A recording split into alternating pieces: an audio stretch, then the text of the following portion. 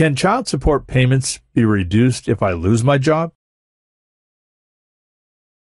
Attorney Peter Kern explains. Child support payments can be reduced if an obligor loses their job. A person wanting a reduction in child support should not delay in asking for a reduction. Each month that passes with a valid child support order in place is a month that the court no longer has jurisdiction to go back and change, unless there is a pending motion or petition to change the child support.